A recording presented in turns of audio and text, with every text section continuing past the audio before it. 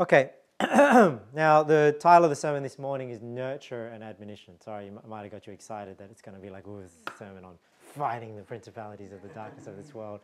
But no, today, I talked about roles of husband and wife last week. And, I've preached many a sermon on, disciplining our children. And I've talked about the value of children. I want this sermon to mainly focus on the nurturing side of parenting, the nurture and admonition of the Lord. So I get the title from Ephesians 6:4. It says, "And ye fathers, provoke not your children to wrath, but bring them up in the nurture and admonition of the Lord." The nurture and admonition of the Lord. And I think it's interesting that, the nurture is mentioned first, right? So because I firmly believe, and I'm sure a lot of people would agree with me, that, admonition and discipline and, coming down hard on your children can only be very effective if they know they love you, right? If they know you love them. Sorry, I think I worded that wrong. If they know that you love them, right? And it needs to be balanced with the nurture as well as the admonition. I mean, how many horror stories have you heard in, fundamental circles, of children being disciplined? It's going too far.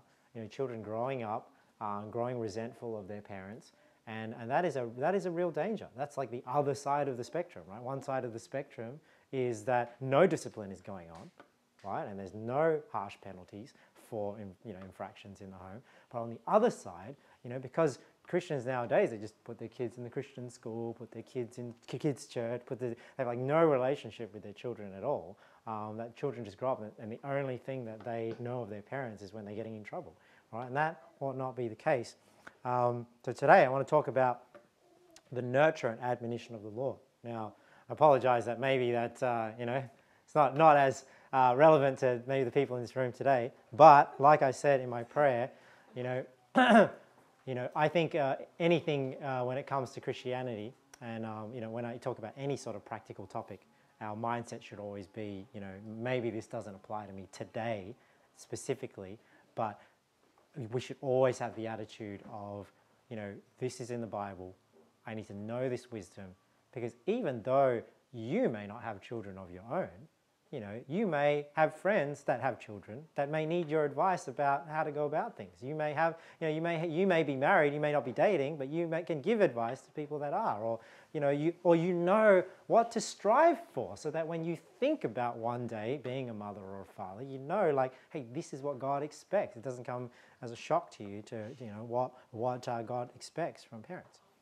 Now, I obviously do believe in spanking, spanking I think is good, and I will touch on that just briefly in this intro, that, we don't want to go, like I said, the opposite direction, where everything is just positive parenting, nothing is negative, there's no consequences. No, the Bible does teach that spanking is a right form of punishment, and that it's a fitting form, and it's an effective form of punishment. Proverbs 13:24, "He that spareth his rod hateth his son, but he that loveth him chasteneth him betimes." You've often heard the saying, you spare the rod, you spoil the child, right? But the Bible has much stronger language. It says you spare the rod, you hate your child. And it's almost saying you've forsaken them, like you have something against them, that you despise them so much that you are not willing to do what it takes to correct them. And sometimes it gets to that point. You need, different ways to discipline your children. And this is an effective way and a severe way of doing it. Right? Proverbs 22, "Foolishness is bound in the heart of a child." See, so children do not grow up wise. It's funny that the world, just teaches sometimes just completely opposite concepts to God's, insight. And how many times do you hear that, parenting is just about guiding the child to just bring out who they are, and they're naturally good, and all you have to do is just make that flourish, and that's completely false. People are inherently, we're born sinners. We're allowed to just do what we want and just flourish in our natural nature. We're going to become these tyrants and these brats, and that's what we see in the world today. when we were going to, you know, public school back in the day, I mean, it was already pretty bad, and like now it's just getting worse and worse. I mean, you see like, you know, the Zoom calls of schools, and you're just like, I just can't believe that that is an actual classroom of kids. Like, you know, because back when I was in school, even the bad kids were pretty well behaved, you know, in the sense there was a limit, but yeah, it's getting pretty bad. But foolishness is bound in the heart of a child, but the rod of correction shall drive it far from him. Right? But what we have to remember, you know, is we can't just take one side of this equation of this nurture and admonition. We can't just say it's just admonition, right? It's nurture and admonition. And we don't want to go one way or the other. There needs to be both. It's kind of like, what's more important? You know, is grace or truth important? You know, it's like, it's not a balance. You should just strive to do both as much as possible. That's how you get the balance. You don't want to compromise on one or the other. You strive for excellence in both areas, and that's the best way that you try and get that balance. Okay, so 3 things when we talk about nurture and admonition of the Lord. Well, number 1 is, first of all, I mean, we need to value our children. Well, we need to value not just our children, because, I mean, you know, maybe you don't have children yet, but just value children in general. You know, you value children. Like today's day, we live in a society today where people do not value children. Now, not only is that detrimental to the existence of a society, right? You know, a society needs to average like 2.2 children, you know, to just even be around long enough and not have this overburdensome, you know, aging population that is happening on a diminishing population. But God wants us to value children because they are valuable. You know, that's the truth of it. And I think a lot of Christians don't really internalize that. Now, how does this devaluing of children come across in culture, right? It's when people say, well, I'm going to wait until I have children. They say things like, I only want 1 child, 2 child. Oh, that's enough for me, right? Now, if I was to ask you how much money you wanted, would you put a limit on that? You say, well, okay, if I can just create money, well, why would I put a limit on that? You know, you just say like, so you can see that if somebody was to offer you something of value, you don't put a limit on that. Your attitude is, I'm going to try and have as many of these things as I can, right? Now, within reason, because obviously, you know, there are other factors involved, you know, in terms of health and, you know, other things like that, you know, and so I'm not of the persuasion, like the Catholic Church and other fundamental churches, that family planning is necessarily sinful. I think there are forms of birth control that are absolutely sinful, right, where they are actually causing silent abortions and killing children. But in terms of, you know, separating up how frequently you give birth for health reasons and other reasons, I think there are legitimate reasons out there. But that shouldn't be used, and this is a matter of the heart, right? That should not be used to devalue, you know, what is very valuable, and God puts in a very high value. And it's a sad thing that Christians have taken on these values from the world, where we will value career progression, we will value legacy in this world, we will value pleasures and experiences above the raising of godly children. It's a sad thing, because, you know, I don't think that these things are more valuable. You know, Jesus said, you know, what shall it profit a man if he gain the whole world and lose his own soul, right? And as, you know, people who are married and people who have the ability to have children, I mean, they have the opportunity to bring up a new soul into the world. And for Christians to think that anything else is, you know, more valuable than that, it's a shame, and it is unfortunate. You know, that's why the Bible, you know, talks about having children as being a blessing, not having children as being a curse. We'll look at some of these verses. In Genesis 1, verse 28, God blessed them, and God said unto them, be fruitful and multiply. You see how this was a blessing?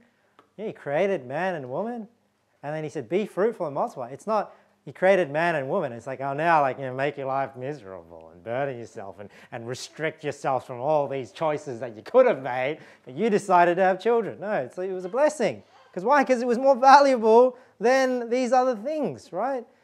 Be fruitful and multiply, replenish the earth and subdue it. Have dominion over the fish of the sea and over the fowl of the air and over every living thing that moveth upon the earth. Again, I said, when we look at the blessings and cursings in Deuteronomy 28, it says, blessed shall be the fruit of thy body and the fruit of thy ground. What is that talking about? Like, the fruit of the ground is blessed. It means it brings forth much fruit. So the blessed fruit of the body is that, it was a blessing that, you didn't have a barren womb. It was you were able to bring forth this fruit of the body. And opposite to that, Deuteronomy 28:18, cursed shall be the fruit of thy body and the fruit of thy land, the increase of thy kind and the flocks of thy sheep. And isn't it a sad thing, today, that God doesn't have to curse people. They're just like cursing themselves by like not wanting kids, And I'm not talking about people obviously that are not in a situation to have children. This is a different situation. Psalm 127 verse 3. Lo, children are an heritage of the Lord, and the fruit of the womb is his reward. Right? So it's a reward for, obviously being married and, having a good relationship with your wife and, and we're rewarded with children. It's a reward. You see, it's not a burden. It's not, this is just an unfortunate circumstance of, getting what I want, from a physical point of view. As arrows are in the hand of a mighty man, so are children of the youth. So notice here, you see, like what is the Bible encouraging here? It says, as arrows are in the hand of a mighty man. Right? So it is something that Christian godly men of God, should value having children. Right? So are children of the, what does that say? Youth. You see how the Bible here is encouraging having children young, right? Because they take time to obviously make. But, a lot of people, what's the mindset today though? The mindset today is, before I get married, I got to go through school, obviously. Then I got to go through uni, 3 to 5 years of uni. Then I got to do my postgrad. 2 of those postgrads. I know they stay in there for like ages, right? 2 postgrads. Then I got to work, then I got to travel for a bit, right? Travel a few years, sow my wild oats is just like encouraging fornication, usually. And then I got to work for a few years, and then you get into your career, and then you start realizing, okay, well, I got to start progressing. And before you know it, you're 30 years old, you're 35 years old, and not married, no children. And then now it's hard for you to have children, because when you're older, it's more difficult. So the Bible definitely encourages people to have children when they're younger. Happy is the man that hath his quiver full of them. They shall not be ashamed, but they shall speak with the enemies at the gate. See, look, happy is the man that hath his quiver full of them. So we talked about children being valuable, but also one aspect of having children, they're a weapon in a sense. Because, I'm sure all of us here are just as angry as I am about what's happening in this world, and one way we can impact the world is that we raise up godly children and we send them out into the world, right? But you've got to have children. You're only going to have children if you value children, right? So, and part of the reason why I think, people do not, bring their kids up in the nurture and admonition of the Lord, especially that nurture, is because, they may not value them as much as they ought, and it's just, they have children, something they want to do, but, they're not bringing them up in that nurture. So, first point is value children. Value children. The Bible obviously talks about it being a blessing. We're commanded to be fruitful and multiply, and, we can use them, or hopefully train them up to join the fight, and you have that advantage as a parent in order to have that influence on them, right? If you love them, you can train them to be more effective for the Lord. Hopefully they will make that choice themselves as well when they grow.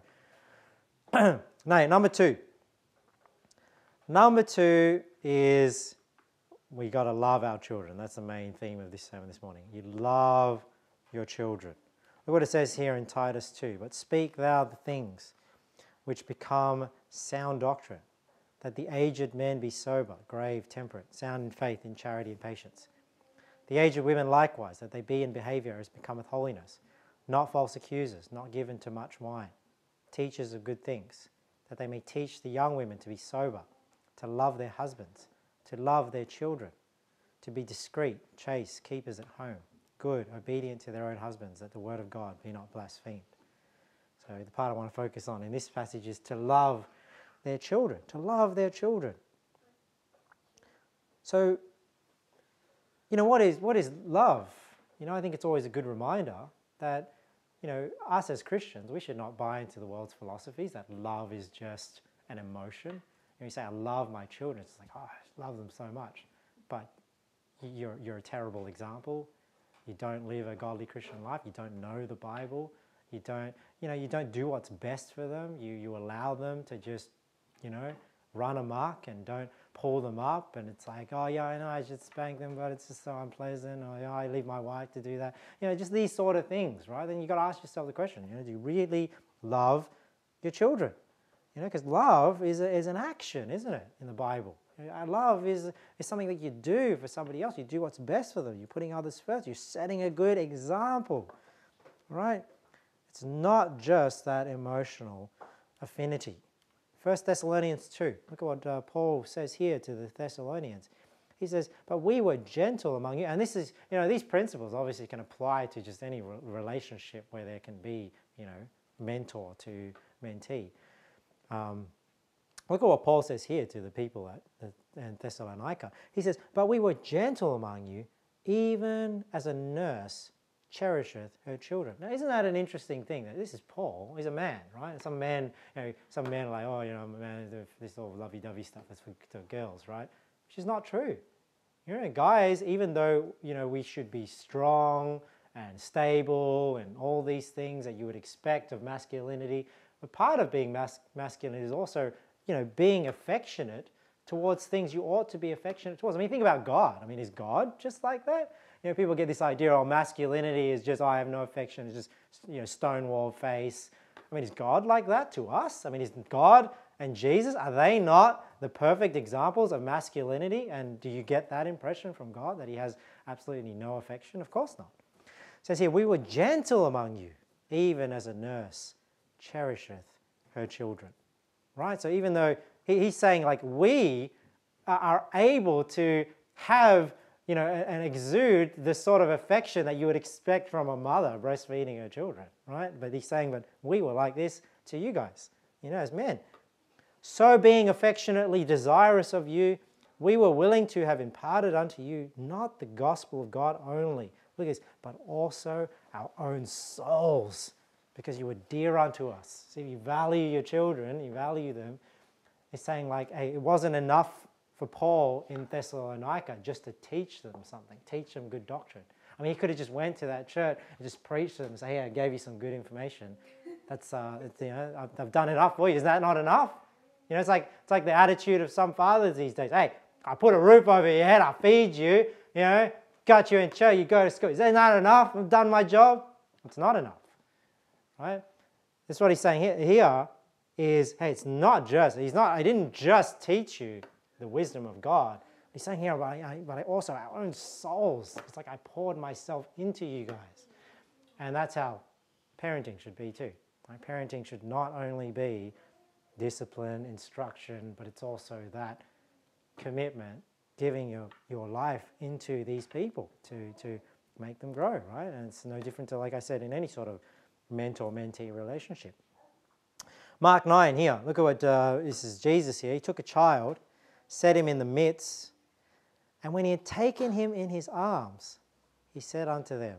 And I just think it's great that, Jesus is preaching here. He gets a child in the midst of him. You can imagine that he's holding a child as he's speaking to them. And it just gives you this idea that, Jesus is quite affectionate towards children as well. In terms of he's holding this child and speaking. Whosoever shall receive one of such children in my name receiveth me, And whosoever shall receive me receiveth not me, but him that sent me. So likewise, when Jesus talks about how you treat the brethren, that's how you treat him.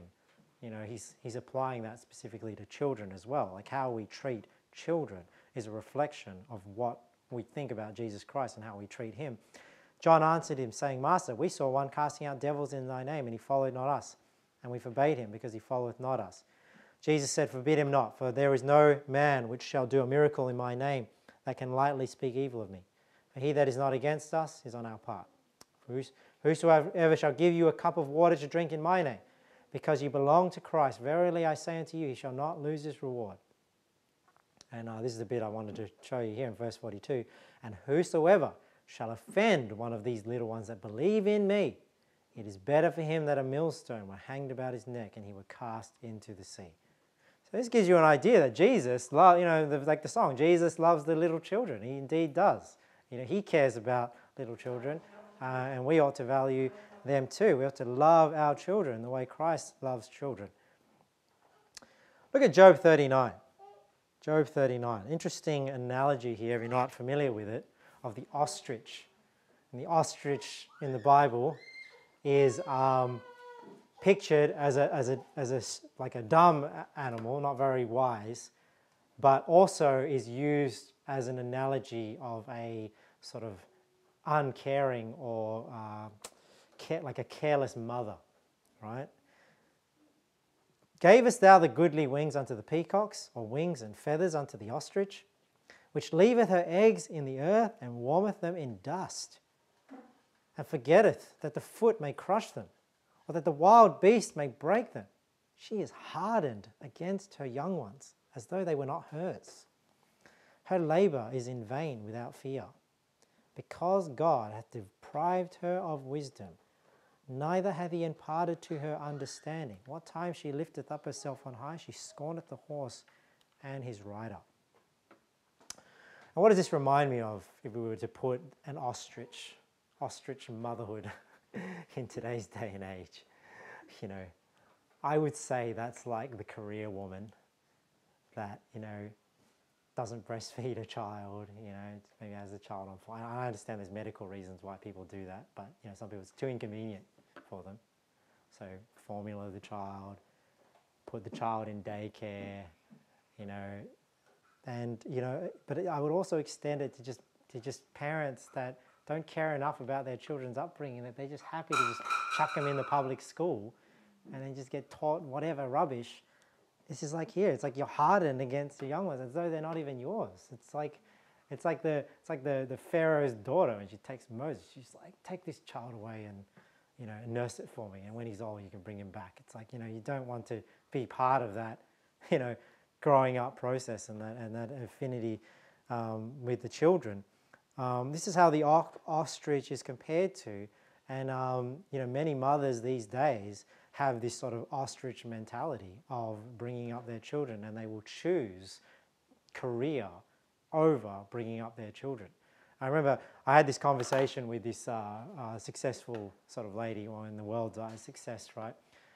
And she was telling me about her children, and I remember I asked her, I said, I don't know how you do it, you know, like how do you be like this successful executive and raise your children at the same time? And she said, oh, yeah, well, you know, you have to, you know, got to pay for daycare, and your grandparents help out, and the saddest thing I think that came out of her mouth, and maybe she didn't think it was sad. She probably thought it's like the lady that's like winning the Oscar and saying, oh, these abortions, like I couldn't have done it without this. It's a bit like that. It's like, you know, well, you have to make sacrifices in order to make these. And I just thought, oh man, like that's just not worth it, you know. But I think that's the reality of it, guys. Like, you know, don't get the world fool you that you can be like this successful career woman and be also a successful mother, because being a mother is a full-time job. You know, and most of the mothers that are like, you know, single mothers, it's very difficult. You know, you can't work full-time all the time, otherwise you're never taking care of your children. And those that are generally aren't seeing their children that often, right? Or you have to depend on childcare, you have to depend on the public school and whatnot. So, you know, we don't want this sort of culture amongst Christian women. God wouldn't want this either. Look at Lamentations 4. I just always find it funny. Ostrich is like the picture of an uncaring mother. What's the picture of a caring mother? Even the sea monsters. You see, it's saying like, hey, what are the sea monsters in the Bible? I mean, Leviathan is a sea monster. Right? And the Bible's saying like, hey, even something like Leviathan or these ferocious sea monsters, even they have the compassion of their children to draw out the breast that gives suck to their young ones. The daughter of my people has become cruel, like the ostriches in the wilderness. So isn't it funny that the ostrich is deprived of wisdom, but he's saying, hey, even sea monsters, like ferocious, but they at least care about their children. You don't want to be worse than a sea monster. Deuteronomy 11. So to love our children, we obviously value them, but it means, you look out what's best for them, but it also means spending time with them. Right? Spending time with them. Look what it says here. Therefore, shall ye lay up these my words in your heart and in your soul, and bind them for a sign upon your hand, that they be as frontlets between your eyes. So you'll notice that this passage is very similar to Deuteronomy 6, isn't it? And ye shall teach them your children, speaking of them when thou sittest in thine house, and when thou walkest by the way, when thou liest down, and when thou risest up. So, people often use this passage to promote homeschooling, and I'm all for that. I wouldn't be so say that it's commanding homeschooling, because it's not saying that you're the only one that's allowed to teach your child. You're allowed to get tutors and instructors and all that sort of thing, right? So everyone's in different situations. But what I will say about this passage, that I think what God would want us to strive to do is be involved in the lives of our children. Because if you're meant to be instructing them as you sit in your house and as you walk by the way, and then when you lie down and when you rise up, I mean, isn't that painting a picture that you're quite present in your child's life, that it's sort of like from dawn until dusk, right? That you're there all the time, so then as you're speaking about God's word and training them, that you are present, and that's one of the main advantages of homeschooling. Like when you talk about the pros and cons of homeschooling, I think one thing homeschooling does that other types of schooling will never be able to achieve is just the amount of time that you spend with your children, and I am against, I don't think it's necessarily a sin, but I don't think it's wise, and I am against, putting your kid in a school for 6 hours of the day and just giving the best of the time of your children to somebody else. I think you can contract services and what like that to get your children trained in certain skills and things like that. But I think even if you put them in a school, I don't think you should be like the ostrich and just put your children in school and then you go do your thing, and then somebody else is ready, you're leaving them in the dust like they're not even yours, especially the way schools are now. If you're going to put them into some sort of schooling system because you need help and you like that school, a lot of schools would love parents volunteer and be part of that. So I think you should be as involved as you can if you may need that sort of help, if you can't do it all yourself. So that your days, so thou shalt, when thou liest down, when thou risest up, verse 20, and thou shalt write them upon the doorposts of thine house and upon thy gates, that your days may be multiplied in the days of your children in the land which the Lord sware unto your fathers to give them, as the days of heaven upon earth. I just think it's so interesting that God links training up the next generation, training your children, with your days being multiplied in the land of your children, in the land, because ungodly civilizations don't last very long. Anastasia recently sort of pointed me to a study that was done, and I just found it so wow, this is so profound, that it's called Sex and Culture, and it's a study. I just read sort of the conclusions of the study, but this humanist sort of non-believer anthropologist, right? So an anthropologist is somebody that studies civilizations and people. He went and looked at 86 tribes and like 80 tribes and like 6 civilizations. I think that's the number. To see if there was a correlation between the sex within the culture, what is allowed within the culture, and how long that culture like lasted, like what happened of it, how much did it affect what he called human flourishing. So human flourishing is like the arts, the maths, the engineering, and things like that. And he had different categories, and I can't recall them all off the top of my head, but he basically categorized them like how he determined flourishing, I think, and then he sort of categorized what they what the principles were in the society of prenuptial relationships. So it's like, free sex, or you can have sex before marriage, but it's only with one partner, or it was like like what God would, like abstinence before marriage, and then he also categorized like postnuptial relationships, like monogamy, polygamy, monogamy till death, monogamy with one partner, but if it can leave for any reason, like no fault divorce. And the interesting thing of this study is he found that the cultures that were like abstinence before marriage and one partner till death do us part were the cultures that flourished the most in human flourishing. And it was the cultures that allowed like free sex in the cultures, and divorce whenever you want, and no monogamy or polygamy or whatever.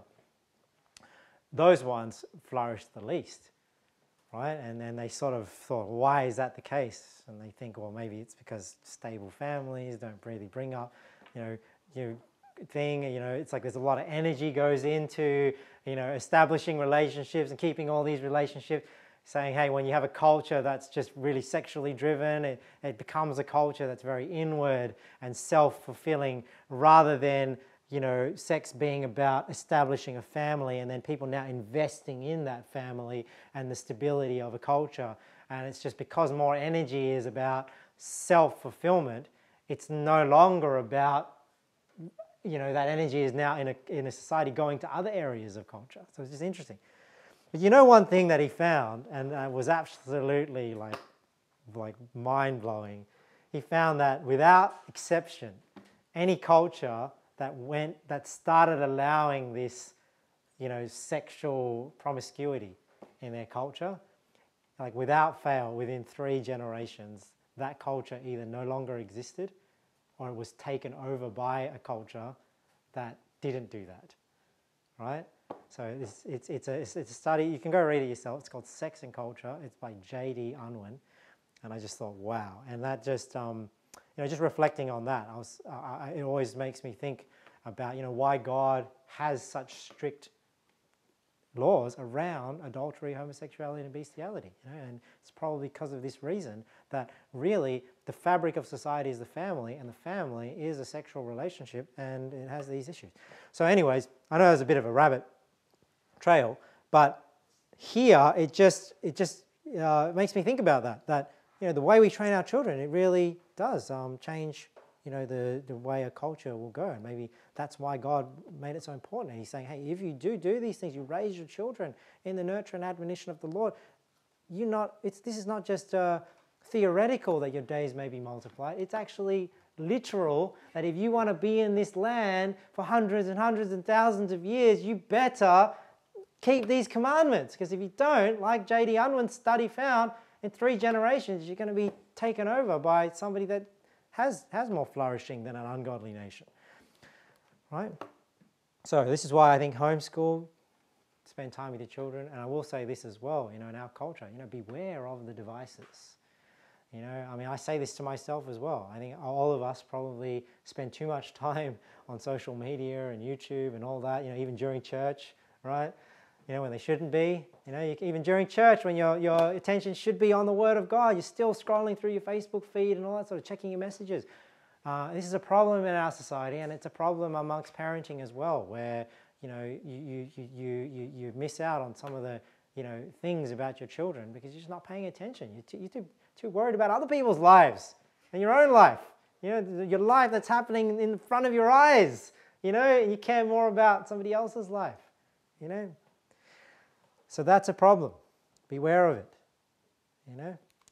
All right, number 3, train your children. Number 3 is train your children. So we don't want to just value children. We just love our children, do what's best for them. Part of what's doing what's best for them is that we train them. Proverbs 22 verse 6, train up a child in the way he should go, and when he is old, he will not depart from it. Train up a child. So it's not discipline up a child in the way he should go, right? It's not just teach a child in the way he should go. It's train up a child in the way he should go. Now imagine, you go to some training session, whether it's some sort of sport or martial art or anything, and you go to this training session and the instructor's like never there, right? And you're just, okay, you just left there, you come, you're expected to be there, but there's no instructor there. And the instructor just comes every now and then he comes in and just knocks you over the head and tells you off that you're not doing it right. That's how some people parent, right? So we don't want parenting to be like that. So it's like parents get upset with their children with things that they haven't even shown their children how to do. Now I'm guilty of that too. But this is why I'm teaching this morning to everyone here. I want to change that culture, right? That when we train up our children, what does it mean to train? It means you've got to spend time showing them, instructing them, correcting them. People know how to train their animals. Train their dog, positive reinforcement. It's not just negative, right? It's positive reinforcement too. It's praising your children. It's being enthusiastic about, hey, when they succeed about things, And sometimes I think we lose that sometimes with older children. But younger children, I mean, we're experts at it, right? I feel like it's like when a child, starts standing up, we're like, hey! Everyone's like cheering on the child, but we don't continue that sort of mentality as they get older, and we should. So train up a child in the way he should go, and when he is old, he will not depart from it. So we have a great promise there that if we do take the time and the effort to instill these habits and these values into our children, they will still carry them with them when they're older. And all of us, we've experienced this. We know the power of things that we've grown up with, that we tend to gravitate back towards it, or we reflect on it when we're older and we remember these things. And we want to create that sort of upbringing for our children, but in a godly way. Because unfortunately, not all of us have grown up in godly cultures, right? And we have held on to things that we don't even realize we shouldn't do, or things that aren't ideal, and we just value them. Why? Because that's just how we've grown up. So you can see the power of raising these culture and setting these habits in. And this is what this proverb is talking to. Mark 10:13, this is Jesus again talking to a crowd of people. And they brought young children to him that he should touch them. And his disciples rebuked those that brought them. But when Jesus saw it, he was much displeased and said unto them, suffer the little children to come unto me, and forbid them not, for of such is the kingdom of God. Verily I say unto you, whosoever shall not receive the kingdom of God as a little child, he shall not enter therein. And he took them up in his arms. And put his hands upon them and blessed them. There's so much in here, but I just think there's so much insight here into what Jesus thinks about children. One is, you have like the adults there probably going, you guys, children are being, causing trouble. What are you guys doing here? But what's the attitude of Jesus? Hey, no, let them be around. He wants them around,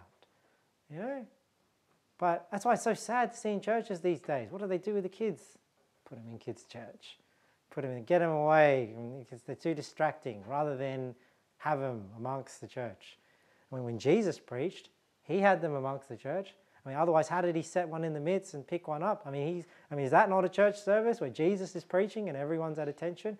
What's going on? But there's children there. Right? That's why churches should also have children amongst the congregation, right?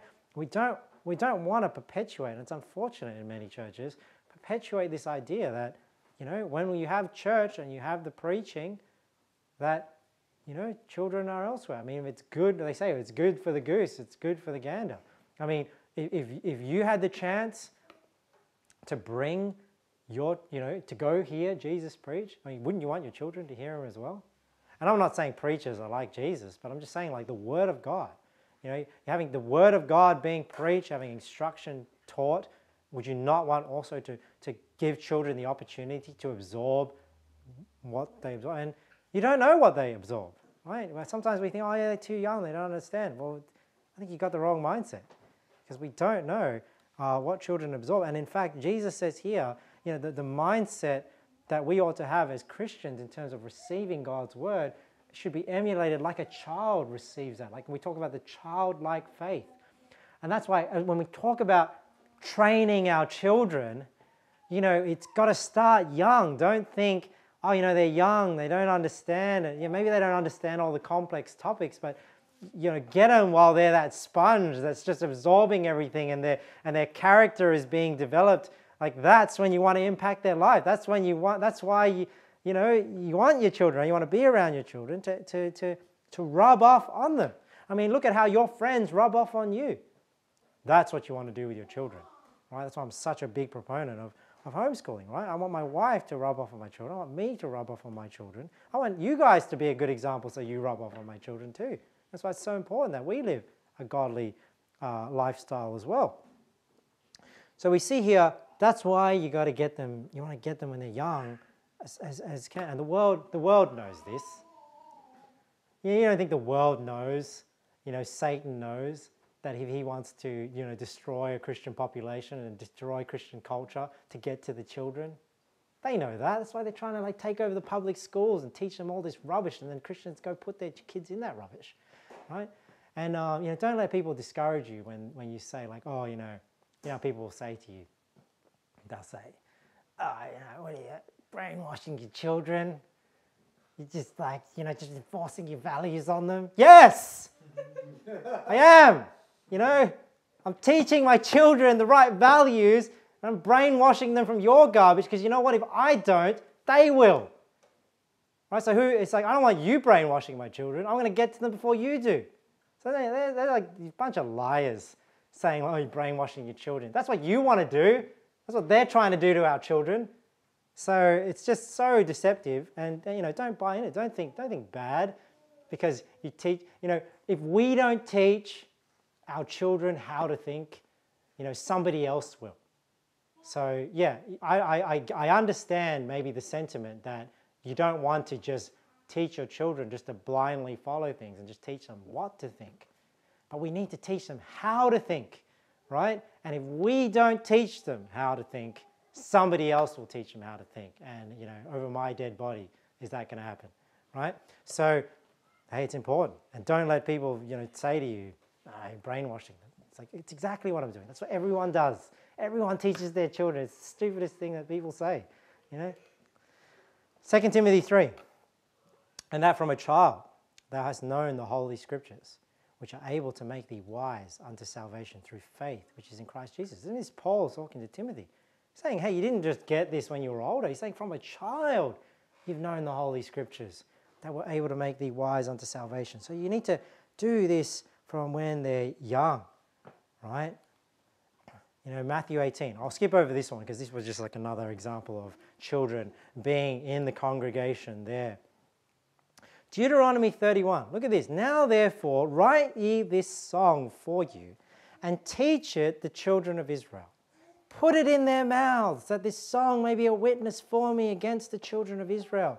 For when I shall have brought them into the land which I swear unto their fathers, that floweth with milk and honey, and they shall have eaten and filled themselves and waxen fat, then will they turn unto other gods and serve them and provoke me and break my covenant. And it shall come to pass when many evils and troubles are befallen them, that this song shall testify against them as a witness. For it shall not be forgotten out of the mouths of their seed. For I know their imagination which they go about, even now before I have brought them into the land which I swear. Christians always talk about the impact of music. And I want you guys to internalize this, because I think sometimes Christians, they are a bit too lackadaisical about the music they listen to. They think, oh yeah, Victor's saying it's powerful. And then, then they just put their iTunes on in the car and they're listening to all this rubbish from the world. Look at what the Bible says here. The song is a powerful thing. It's saying, hey, one way we communicate truths to our children is that, you want them to grow up hearing these songs, and it just becomes like they just know it, because they've heard it so many times, and these truths that they know. And, we have songs from our childhood that don't leave us. So we need to be careful. It's like a double-edged sword where we want them to have these good songs, but we also don't want them to fill them with all these bad songs that they grow up with and they remember. So part of training our children, I mean, we can use this tool, music, to teach them these truths. We teach them these songs, and then they'll grow up with them. And even if, God forbid, one day they get away from the Lord, look at what the Bible says here. I just think this is so powerful. It says, hey, even if they get away, it shall come to pass when many evils and troubles are befallen them. It's like, think about the prodigal son story, that this song shall testify against them as a witness. You know, you want some truths to stay with your children. You know, obviously there's that habit, but embrace Christian music. You know, it's not just about being spiritual and playing Christian songs in your house so your neighbors think you're spiritual. It's about it's about enforcing, you know, reinforcing those lyrics, you know, those words into the people so that it's like a witness against them as they grow up. Now, this job of training the children is not just for one parent. It's both. Proverbs 29, the rod and reproof give wisdom, but a child left to himself bringeth his mother to shame. Child left to himself bringeth his mother to shame. Yeah, and there ought to be some shame there when a child plays up. That, you know, it's a reflection, obviously, on the parents. And the Bible's saying here that particularly, right, child left to himself, it's the mother's responsibility to make sure that that child is being looked after on a daily basis, right? Because the father's sometimes off working. Proverbs 31 verse 1. You know, sometimes we think that all the Proverbs, you know, all written by Solomon, all come from Solomon. But look at Proverbs 31. The words of King Lemuel, the prophecy that his mother taught him. Isn't that amazing that one of the Proverbs written, and a lot of people would say this is written by Solomon, that this actually was spoken by the mouth of his mother, right? And then made its way into the Bible. Yeah, that's an awesome thing that I think we should really consider. Proverbs 31, she looketh well to the ways of her household and eateth not the bread of idleness. Her children arise up and call her blessed, her husband also, and he praiseth her. So we train our children. But remember, we're talking about as well the way we train our children with the nurture and admonition of the Lord. And, you know, we want to be motivated, you know, not only by its effectiveness in terms of being effective when we train our children, but also on the relationship side, you know, that we want a good relationship with our children. You know, sometimes parents, they just like nag their children all the time. Just like, you know, wives may nag their husbands, and, you know, this bad way of just trying to communicate and reinforce a message. And, you know, here you want to build that good relationship with your children so that you can impact their lives not only as a child but as an adult when they're no longer under your house and they can make decisions on their own and choose not to listen to you, right? You can't just say, do it because I told you, right? So those days are over, and you need to have the wisdom to know I don't always have this control over them, so I need to influence them. And one way you're going to influence them is that you are pleasant to be around, right? Like if you're not pleasant to be around as a parent, then why would your children want to come back home? Why would they want to seek your counsel? Why would they want to spend time talking to you and sharing their struggles and challenges in life, seeking counsel? Look at this. This is the virtuous woman. Her children arise up and call her blessed. See, these children, you can see that the virtuous woman raised children, and the children appreciate their mother. Her husband also, and he praiseth her. So there's the mother. Now going back to Ephesians 6 where we started, I think it's very important as well, you know, because we take it's sort of the social norm that mothers train their children, right? But like I said at the beginning, affection should also come from the father, and the father is responsible for the children being trained too. And ye fathers, provoke not your children to wrath, but bring them up in the nurture and admonition of the Lord. And ye fathers. So it's not that mum is the nurture and dad is the admonition, or the other way round, right? You can see that the father here is commanded to have both the nurture and admonition of the Lord. Colossians 3 is the parallel passage. Fathers, provoke not your children to anger. Look, lest they be discouraged. Right? We don't want to discourage our children from doing right. So we don't want to provoke our children to anger. I'll skip over Genesis 18, but this was using Abraham as an example, that he will command his children as well. I thought he's used as a good example of a godly father. Deuteronomy 4. Behold, I have taught you statutes and judgments, even as the Lord my God commanded me, that ye should do so in the land whither ye go to possess it. Keep therefore and do them, for this is your wisdom and your understanding in the sight of the nations. We shall hear all these statutes and say, surely this nation is a wise and understanding people. For what nation is there so great, who hath God so nigh unto them, as the Lord our God is in all things that we call upon him for? And what nation is there so great that hath statutes and judgments so righteous as all this law, which I set before you this day? Only take heed to thyself and keep thy soul diligently, lest thou forget the things which thine eyes have seen, and lest they depart from thy heart all the days of thy life.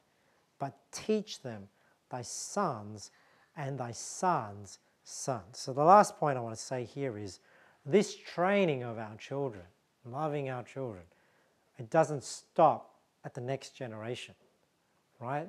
So this is why it's so important that when we bring up our children, it's not only in the admonition of the Lord, because we don't want to risk distancing ourselves from our children, right?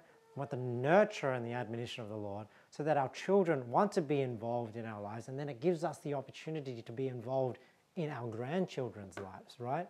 Because how often is, when people, the parents and the children don't see eye to eye, and it's very hard to have an influence on the grandchildren. Your children might not want you to be involved in your grandchildren's lives if they don't appreciate your wisdom, right? So think about that as you grow in the Lord, and the impact you may have on not only your own children, but the next generation as well. So value children, love your children, and train your children. All right, let's pray. Thank you, Lord, for this time. Thank you, our Lord, that we can be reminded from things from your word. I pray, Lord, that the parents in our church this would be a good lesson for them, a good reminder as well. And I thank you, Lord, for the children that you have given us, and pray that you'll help us to bring them up in the nurture and admonition of the Lord. We pray and ask in Jesus' name. Amen.